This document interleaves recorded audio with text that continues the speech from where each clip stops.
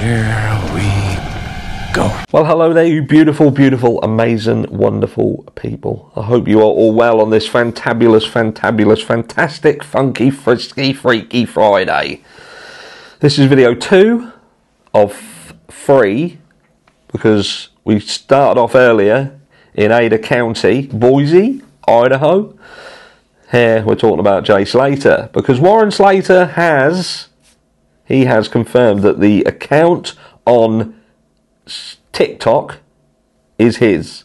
Told you, didn't I? Told you, did you trust me? Did you? Be honest.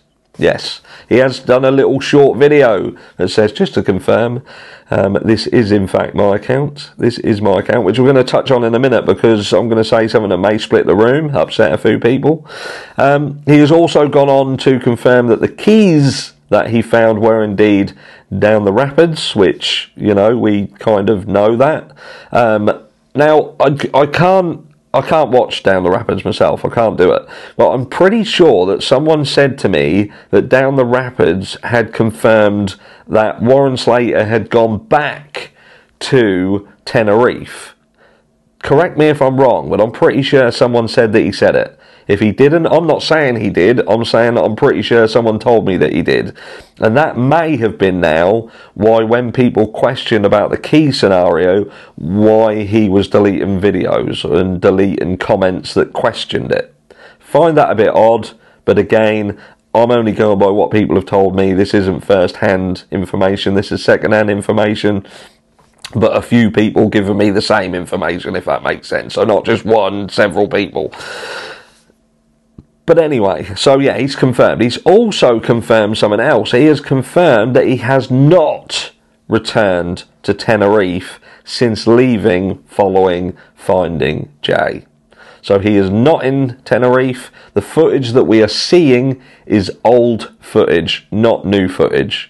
So obviously the questions around the roadworks and all of this, I told you again, did you trust me? Did you?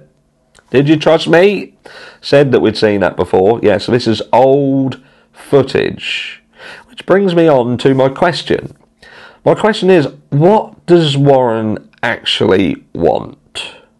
What does he want? Because look, we've got a scenario where we've got Jay Slater sadly losing his life. And we're waiting for an inquest to be completed, which could take a long period of time. I'm not talking about weeks, months. I'm talking potentially 1, 2, 3 years even down the track. That may be that long before there is a conclusion from an inquest perspective. It's going to be difficult because the death happened overseas and the inquest is taking part in the UK, and I've seen other cases that I've touched on over the last few weeks where the inquest has literally taken years. But anyway, that's by and by. The issue that I have is, yes, so we've got a situation where Jay Slater dies abroad, comes out, he's repatriated. Apparently, we're still waiting for Jay's organs to be returned. I don't know how accurate that information is. It seems to come from Debbie saying that they still were awaiting further repatriation costs. And this is something that concerns me. It concerns me because there's multiple stories where there's been deaths in Spain and there's been a separation of organs and the deceased, and that has caused problems by way of the families not knowing that this happens. Now, Spain has been a bit of a pioneer for organ transplant. They have this situation where they assume that if someone dies that they're a donor. So that has massively ramped up their organ donation percentages. They're like one of the leaders in terms of how many people donate their organs for organ donation. And I've spoken to multiple people who have lost family members abroad in Tenerife, around Spain, Barcelona, and they have turned around and said, we had issues with our family member where their organs went missing. And Spain has also come under some scrutiny over this assumption to donate organs, and they're trying to say that you can't just assume. There has to be a process set in place where people get to choose. And yeah, so What I'm trying to say is that this organ harvesting, this organ trafficking situation, it's almost like there could be some truth to it, there could be some accuracy to it, but perhaps not how we're seeing it. Because again, we've heard how the Spanish government, for instance, tried to put off the Slater family seeing him, and it makes you kind of skeptical as to what that reason was. Was he really so badly affected by decomposition that they were able to extract fingerprints, but his family couldn't kind of see him and say, yeah, that's Jay? Who knows? That's by the by. But yeah, anyway, I don't know why I went off on a random tangent there about organ trafficking and stuff.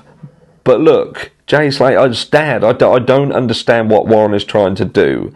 In one hand, people are saying we want the talking about the case to stop. We want the conspiracy theories to stop. That was the first post that he put up there about people not talking about it. Don't talk about it, we prefer just... But subsequently, he has gone on there and he is uploading a video that is an old video, which is almost... Did it do what he wanted it to do? Because what it did, it reignited the case, it reignited the conspiracy theories, because it had the dad of the deceased very specifically being at that B&B and questioning the narrative, flat out calling the narrative bullshit. So it makes me question as to whether Warren is genuinely questioning the narrative. Because if that's the case, if he's genuinely questioning it, if he genuinely doesn't believe it, then he's got to understand that by putting a video out like that and calling out the bullshit, you are throwing the likes of Ayub Qasim under the bus. Rocky. So Rocky and Bullwinkle, they're done. They're under the bus. They're flattened by the bus. Cheers, Warren. Bosh, have that. You've then got Lucy. You're flattening Lucy. Lucy's done. You've Brad. He's literally going, oi, under the bus, under the bus, under the bus, because all of these people were involved in the story. Not only that, he's throwing the likes of Chris Tenerife under the bus. Wash, there you go, boss. And do you know what I mean? He's got to appreciate that we can sit out here and we can speculate. We can say we think this, we think that. But like this channel, like Waxer's channel, for instance, what we do, we look at what's out there and then we react to that information. We bring it to you. We tell you whether we think that's right, whether we think it's wrong. In video 3 later, I'm going to be touching on the medium, because this case is solved now. Anyway, keep your eyes peeled. But yeah, I don't understand what Warren wants, because we sit here and speculate on the information that's been passed out there, and Warren Slater is the father of the deceased who uploads a video and basically throws every fucker around this case right under the bus. So is that what he wants to do? Is he trying to tell people that, look, this ain't over, we don't believe it, there is more to this than meets the eye? Or is he doing what he states that he's doing, and that is just making a record of what he did?